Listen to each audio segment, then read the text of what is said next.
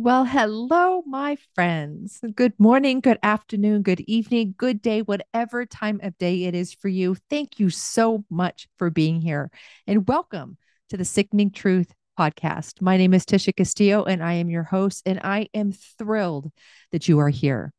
So, what are we going to talk about? This entire podcast is about actually learning the truth about what's really causing us all to get sicker and fatter, especially as we hit our mid 30s and on. So, here's what I know to be true: feeling exhausted and unhealthy after 35 should not be accepted as the norm. Getting older isn't supposed to hurt. And we should not be content with a life filled with chronic symptoms and endless medications. My goal is to help individuals just like you overcome your chronic symptoms before they develop it into conditions like high blood pressure and diabetes by focusing on the root causes. We need to learn how to combat fatigue and weight gain, brain fog, chronic pain, and regain control over our health. It's time to address the root causes of your symptoms, halt the progression of chronic conditions, and dispel this insane myth that this is just what happens as you age. So, again, thank you so much for being here today for the Sickening Truth podcast. Let's get started. John Wick.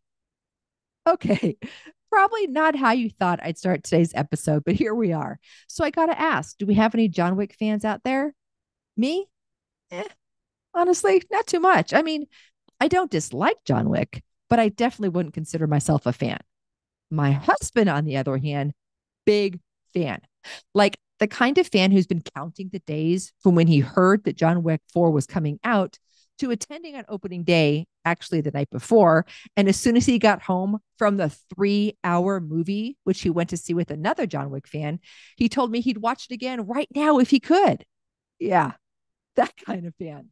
After seeing that look in his eyes and how serious he was, I thought, okay, I'll go see it with him next week. Now, while some of you might think, oh, that's so nice, that thought, that promise, that takes true commitment. You see, in our house, we don't see sequels unless we've seen the first movie and every other movie until that one. Now, I had never seen any of the John Wick movies. So that meant over the next 8 days, I had to watch three. I mean, let me reframe that. I got to watch three. Yep, three John Wick movies. Number one, number two, and number three, all before Saturday afternoon when I was going to sit through 3 hours of John Wick 4. So I'm guessing by now you're probably wondering what the heck the point is of this little tangent, right? Don't worry. I'm not releasing any spoilers here, so don't worry about that. But this is probably a good time to take hold of that wheel and bring it back to the point of the episode right about now, right? So let me tell you a story. See, in the middle of March, as my husband was scrolling through his phone, he gasped, paused, and told me that he just read that Lance Reddick, one of the main characters of John Wick — now you see the connection here, huh? Well, he had just passed away. Surprised, he then added that he was 60 and died of natural causes. 60 and natural causes. In my mind, that didn't make sense. I remember growing up and hearing about people who died of natural causes, like my great grandpa, my nano. He was 93. One night he went to sleep and he didn't wake up. That to me was natural causes. And all I ever heard was how he had lived a good long life and it was just his time. So then fast forward to Lance Reddick in 60 and natural causes. And well, that just didn't sit right with me.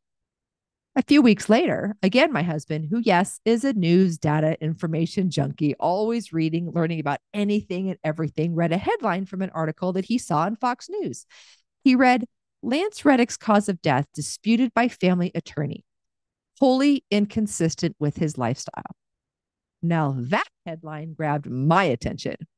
Reddick's attorney had released a statement disputing his cause of death.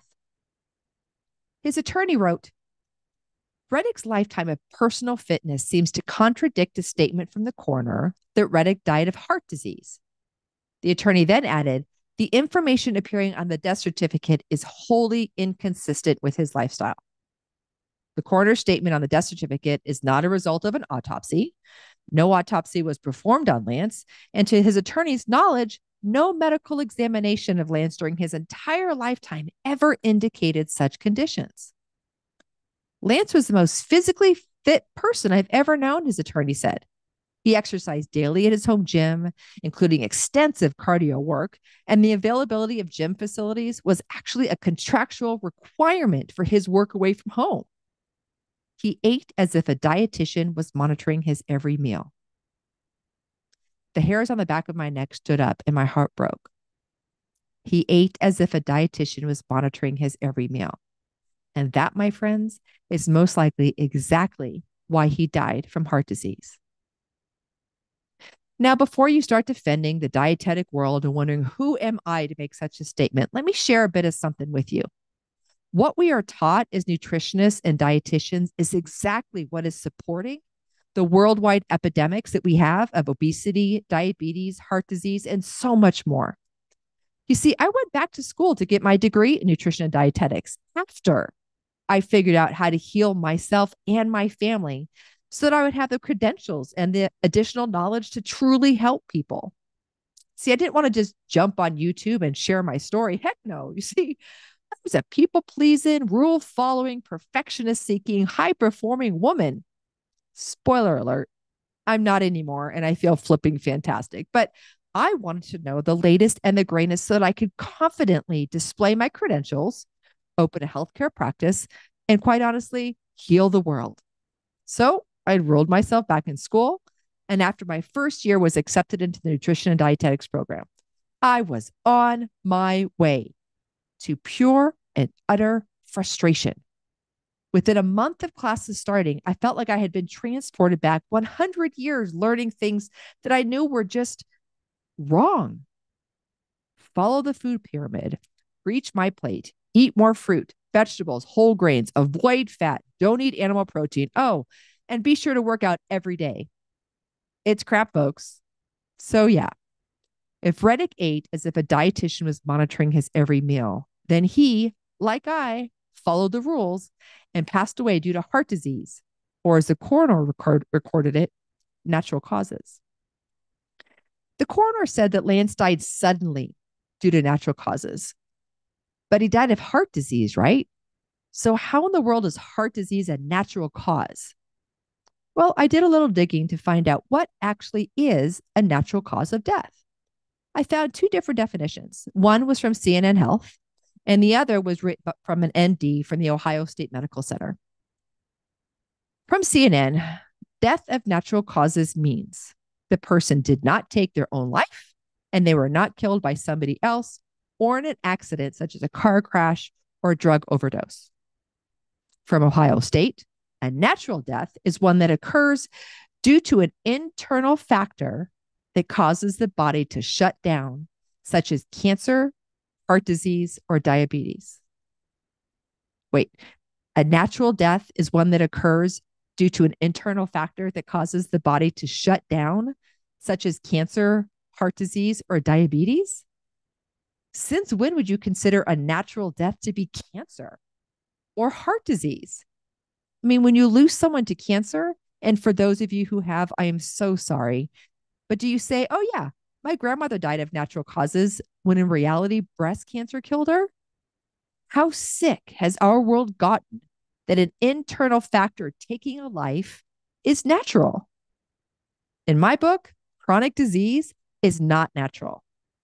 Now let's go back to Reddick's attorney's statement that no medical examination of Lance during his lifetime ever indicated such conditions. Here's the scary news, folks. Heart disease doesn't always present with symptoms. And honestly, more often than not, you don't know about the condition until you suffer a heart attack or stroke. Your disease could be silent and you could experience no pain or any other signs or symptoms. Then all of a sudden, you suffer a heart attack or stroke that seems to come out of the blue. Sometimes you survive, and other times your death certificate reads, died of natural causes, just like Lance Reddick. So Lance Reddick's cause of death is not uncommon. In fact, heart disease is actually the number one killer in adults. It causes 1 in 5 deaths, and heart attacks occur every 40 seconds nationwide. 20 million adults suffer from coronary artery disease, the most common type of heart disease, which is what Reddick had. And it caused 383,000 deaths in 2020 alone. According to the CDC, here's the kicker: 20% of those deaths occurred in individuals younger than 65, just like Lance Reddick. So, what's the bottom line here, folks? We have all been fed a bunch of garbage over these last 70 years, literally and figuratively. What we've been taught to do to be healthy is quite simply a lie. And even worse, it's actually making us sicker and fatter, causing our bodies to shut down. Making matters worse for those of us lucky enough to experience symptoms. Yes, and I did just say lucky enough to experience symptoms, because symptoms are actually how our bodies communicate with us. We're simply taught to treat our symptoms with medications or supplements that do nothing more than mask or silence them. The damage is still taking place inside our bodies. We're just muting the symptoms. Let's use this as an example. If we cover our ears when a baby cries, it doesn't stop the baby from crying, does it? No, we just can't hear it, or it's not as loud. That is what our medical system has taught us. Find a symptom, throw a pill on it. If that doesn't work, bypass it or take it out.